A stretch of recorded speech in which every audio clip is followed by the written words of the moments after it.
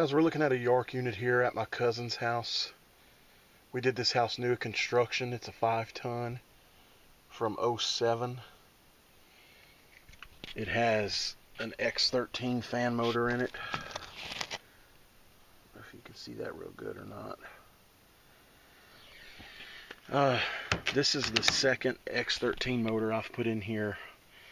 This one's about a year old.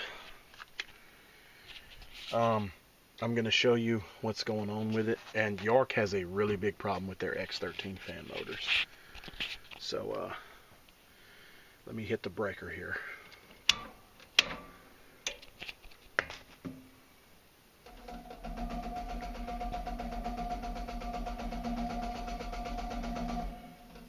You can see it's trying to start, but it won't start.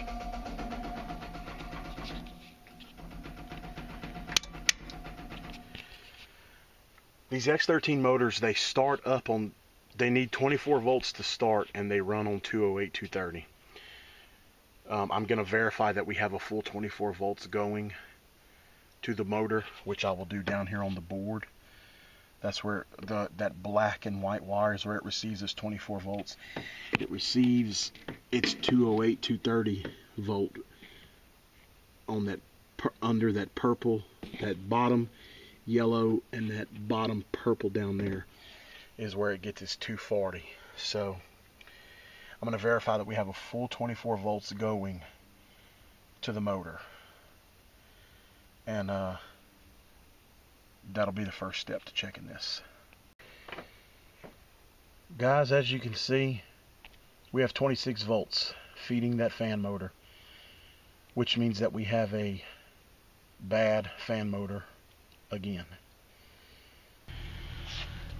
Alright guys, it's a couple days later here at my cousin's house. We're back fixing to go slide this in place. We went with just a PSC motor. His unit was out of warranty, and I was not about to pay I think they wanted like $420, 30 something dollars for the X13 motor. That wasn't gonna happen. So we have us a 3/4 horsepower reversible lead, just regular PSC motor.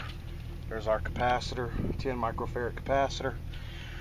We're going to use high speed because this is a 5-ton. There's the condensing unit. We'll check the Freon on it after we get it started up, make sure everything's okay, because the York Supply House told me that if I use this motor it would not work. So we're going to go upstairs, wire it up, and find out.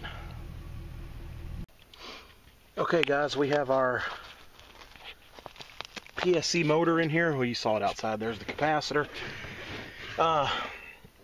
This is the common that we have tied into this purple, which goes to the common side of the transformer. The yellow wire is the hot one coming off the transformer. We have it powering our relay right there. And I don't know if you can read that right there. The camera would focus for y'all. You can read that right there. It says blower relay. The X13 motor wired up down there. So we're taking the yellow one, feeding the relay, and then our speed tap is here. Now all we got to do is start it up and make sure we got the right rotation. I think the unit is calling for fan. So let me start it up. Well, as you can see guys, we're operational. And the York store told me this would not work. Looks like it's working pretty damn good to me. So I'm going to button this thing up, get out of here, and we're going to go check the Freon for him just to make sure everything's okay. Alright guys, I got the air handler all buttoned back up. I'm going to go downstairs, get out this hot attic, and go put it on cool.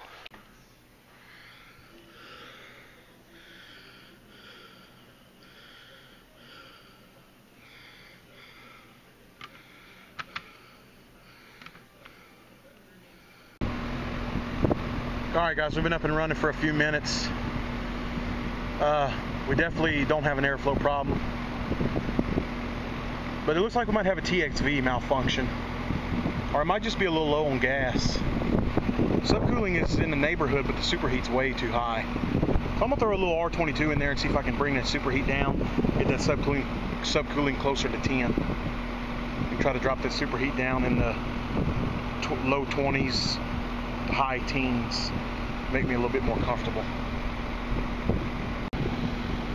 Alright guys, I haven't added any refrigerant yet. It looks like the superheat wants to start dropping, but I'm still going to have to add a little bit of charge. I had to end up buying me a new scale, guys, and I went with the CPS.